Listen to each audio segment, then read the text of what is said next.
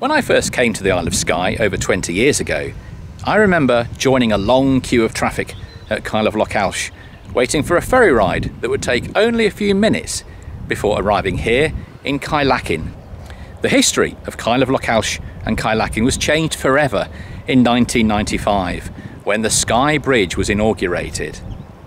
Overnight, Kyleakin went from a traffic jam to one of the sleepiest villages in the Western Highlands.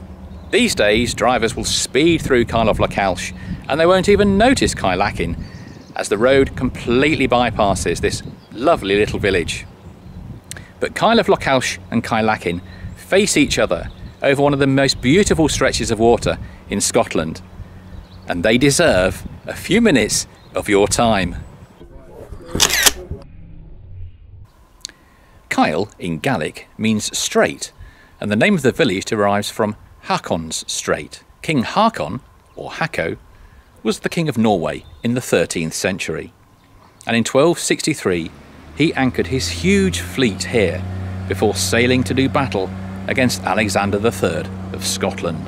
However, things did not go well for the Norse king. He was badly wounded at the famous Battle of Lochalsh, and he never made it back to his homeland, eventually dying at Kirkwall in Orkney. Why is there a hotel here called Saucy Mary? Well, going back to the 12th century, a Norwegian princess called Mary lived at Castle Moyle, and by placing a chain right across the strait, she extracted a toll from every single passing ship. Not only was she cunning financially, but apparently she developed quite a reputation amongst the passing sailors. Kyleakin is also famous for its connection to the renowned author and naturalist Gavin Maxwell. This is otter country, and whilst living just down the coast at Sandaig, Maxwell wrote the classic Ring of Bright Water. Later in 1968, he moved to the lighthouse keeper's cottage at Ullin Ban, which now lies underneath the Skye Bridge. In season, tours of the island can be arranged through the Bright Water Visitor Centre in the centre of the village, right next to the beautiful otter sculpture.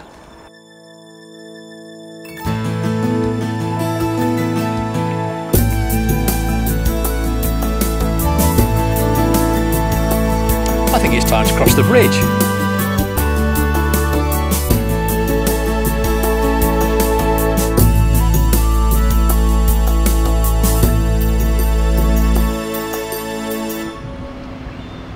Lochalsh, the foaming loch, stretches away to the east of the village, and Kyle Lochalsh means Straits of Lochalsh. But it was the arrival of the railway in 1897, which is now one of the most scenic journeys in Scotland, that really was the catalyst for growth here in Kyle. Travellers flocked here, and it wasn't only the gateway to Skye, it was also the mainland terminus for steamers to Stornoway on the Isle of Lewis. The ferries have now long gone, but Kyle remains a working port to this day, as well as a centre for tourist cruises. And there's plenty more to see besides.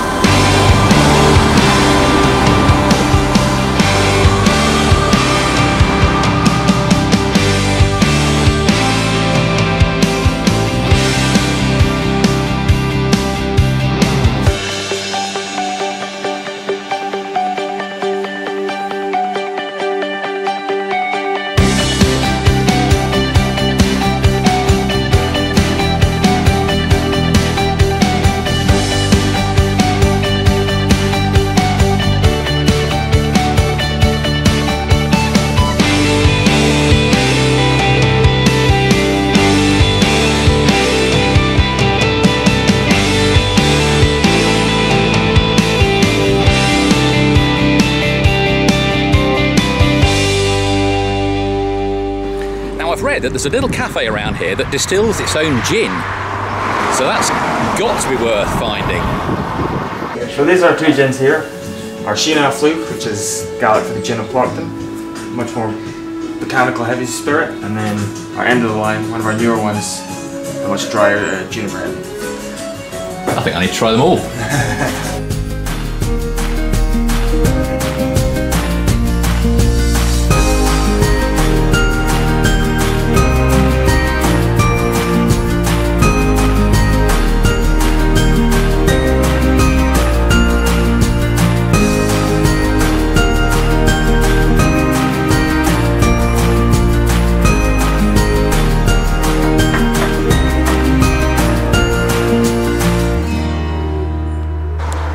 Very, very happy with that.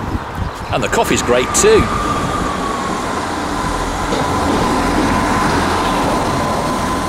Someone else who feels that Kyle is underappreciated is local artist Stephen Gregory. And I'm now going to meet him at his studio in Broadford on Skye. Stephen, what inspired you to devote your latest series of paintings to Kyle of Lochalsh? We're forever driving through this place, or we're coming here for particular reasons. We go to Kyle of Lochalsh for the dentist, the solicitor that we use, because he never really stopped off and had a look round. And I thought, I need to go and do that. And it was also, I realised, once I did that, there was just so many aspects and components to this place. I began to appreciate the topography. It's almost been enhanced by what's gone on in terms of creating the urban landscape. There's this sort of heroic feel to the fact that the railway line had to be blasted through solid rock to get to the waterfront. Nature in the landscape is still evident. You can't really sort of make it go away.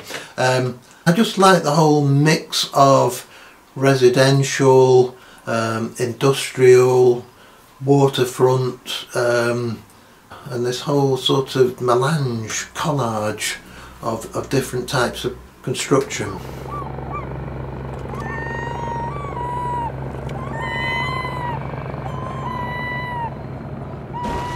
After so many years of just rushing over the Skye Bridge, I've really enjoyed spending some quality time in the two Kyles. And if you're heading this way, I recommend you do the same too. And if it's raining, don't worry, just wait 5 minutes. Now, click subscribe and I'll see you next time.